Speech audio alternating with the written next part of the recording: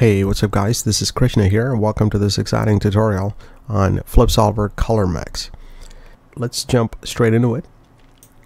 I have a sphere here, just increase the radius in the Y, and then I have assigned 4 colors, red, green, blue, and black, and it will switch depending on this expression here, and I've got switching happening per 12 frames. Okay, you can change that if you want, of course, but this is because I want only these colors. Okay, because I could have used, let's say, color attribute adjustment here, this one, but I'm not going to get a constant color with this unless I do something else. But anyway, I've got this set up. Okay, and then I also added some velocity. Just added a curl noise. That's about it, really. So if I run this, so there it is. It's just changing color.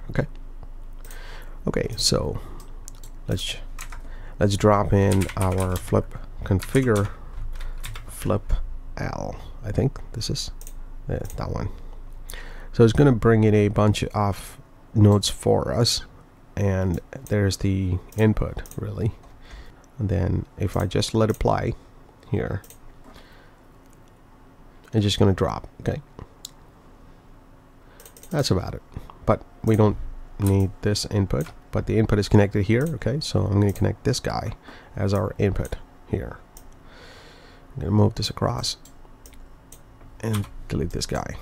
Okay, perfect. Now let's have a look at where our input is. The input is here.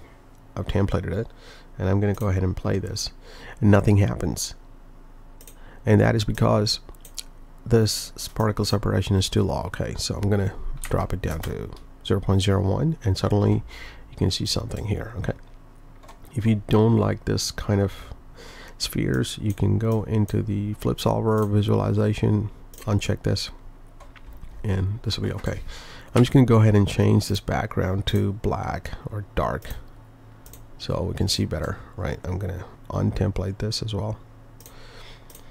Okay, so we got something here, and I just wanted to set up the ground plane, which is already set up. That's okay. So I'm going to go ahead and run this. As you can see, it is falling on the ground. Okay, there it is. Okay, perfect. Now the problem is that I want continuous emission. Okay, this is just dropping once. Obviously that's no good. So to do that, flip SOP solver, you just go to this flip boundary and disable this, because if you look at it, this is only enabled on the first frame, so I just want to delete it, so it's always enabled. Now it is a continuous emission, as simple as that. Okay, there you go. So now you can see it's dropping. So what I'm going to do is actually I'm going to just drop this down a lot. Let's say 0.5 actually. I'm going to take this up to 120. It's done its 120 frames, and I'm just going to take a screen grab off this. Okay, but you can clearly see that there's no color mixing happening here. Okay, couple of things that I want to point out before we go any further is that over here in Flip Tank, actually, you have your attributes. Now if you kill this color, you're not going to get that color transferred across. Okay, so you need to have this set up if it isn't already set up. It's good to add the rest attribute as well.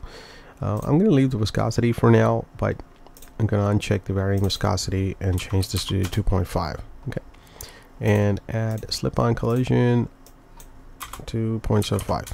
Really, this, we don't have a collider as such except for the ground plane, so we don't need to do any of this. But anyway, so next thing is I want to dive into the SOP solver here and create another SOP solver inside of it, and then connect it to the force dive in attribute transfer, and then connect both the inputs to that one, and here I want to bring in CD. Okay, but here's where the magic happens. Okay, so I'm going to change this to 0.2 and 0.1. Okay, distance is 0.2 and blend is 0.1, so that it blends nicely. Okay, I'm going to run this through here and we will see what happens anyway. Okay, it starts off a little bit weird. It's not meant to be black, but you know, I don't know if this could be a problem with the actual viewport. So I'm going to go ahead and kill that and get a new viewport here. Yeah, it is a viewport problem. I don't know why that happens, but anyway.